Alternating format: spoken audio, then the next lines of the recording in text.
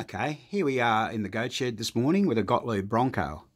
Now I just want to explain the way the system works for the extra ball. On this game you have 2 extra ball lights on the playfield, and of course you have the drop targets in the middle. Now the idea of the extra ball is that once you commence scoring, and once all 3 drop targets are knocked down, these lights will come on, the instruction card says, occasionally. Now what would normally happen, you would possibly roll through a rollover at the top, and that adds a bonus, so now we've got 1,000 bonus. And the other idea is that you might knock, let's just suggest we roll down the side lane here. Now, just before anyone says anything about it, we've got to make new guides for there and there. They were missing on this, so we're actually doing that. But let's knock down that drop target, and that drop target. Now the score's up to 6,000. Now when you knock the 3 drop targets down, these extra ball lights are supposed to come on.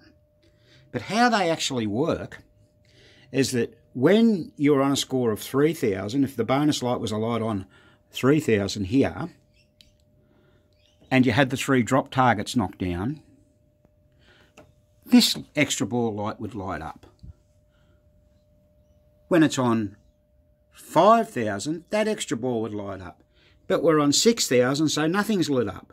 But once we score a bonus and it goes to 7,000, the left-hand one will light up, like that. Now that's how it works. So if we score another bonus and go to 8,000, that goes out, like that. That one's not a light. We score another bonus and go to 9,000. That one comes on. If we roll over that rollover, we get the extra ball. Now bear in mind, under the playfield there is a liberal and conservative plug which you can change. This machine is currently set on liberal, and the 3, 5, 7 and 9,000 are when it's in 5 ball. Obviously changes in 3 ball. If you set it to conservative, it's a different kettle of fish. It changes when the lights come on. They only come on in the higher bonus area. So there you go. That's a little bit of interesting information that I never realised about Bronco, and it does it.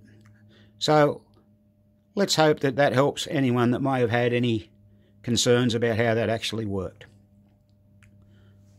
This has been another Goat Shed presentation.